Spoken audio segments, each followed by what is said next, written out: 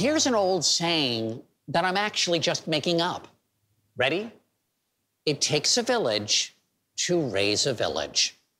I may have swiped all but one of those words, but it's so true. I mean, think of it.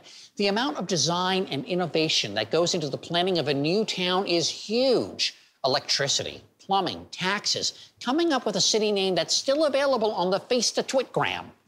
Now, turning historic buildings into a village also takes a plethora of planning, when the goal is to tell a town's tale on a smaller scale. Okay, P.S., I really like the name Motown, but I think it's taken.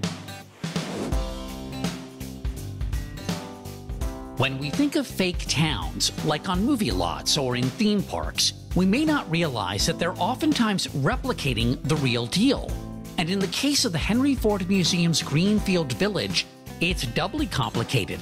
Actual buildings are taken apart and reassembled piece by piece. I enlisted the expertise of Jim Johnson, the curator of historic structures and landscapes at the Henry Ford, to tell me the story behind the Village Green, also known as Greenfield Village. In Henry Ford's mind, this was the quintessential representation of sort of the Yankee New England village. And what inspired Ford, do you think? His own birthplace in 1914, he restored it. It had to be moved back to avoid being demolished from a road widening project, and that sort of got the collecting bug going. Which is the first building in the village? Oddly enough, it would be the Fort Myers Laboratory from Fort Myers, Florida.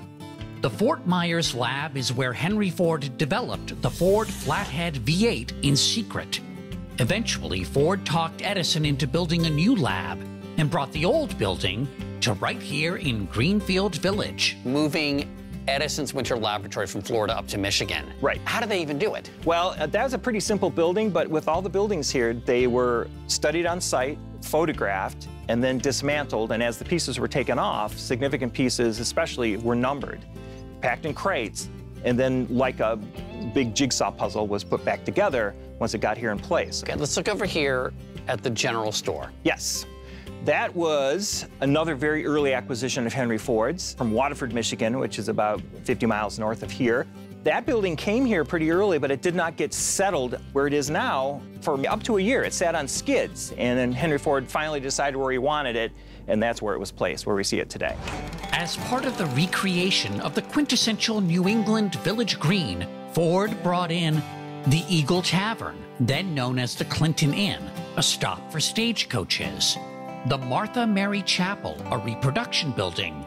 Ford's childhood school, the Scotch Settlement School, restored and moved to the village in 1929. And then over here, we have the Logan County Courthouse, and that's a courthouse where Abraham Lincoln practiced law from Postville, Lincoln, Illinois, from the 1840s. The entire village became an attraction for fellow innovators. None other than Walt Disney got inspiration from the village's Main Street district. If you could live in any building in Greenfield Village, which would it be?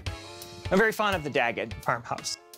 I would live in the candy shop, but overnight, I would prefer that clock not chime. Yeah, it can be turned off, by the way, so okay, maybe that could work. I'm in.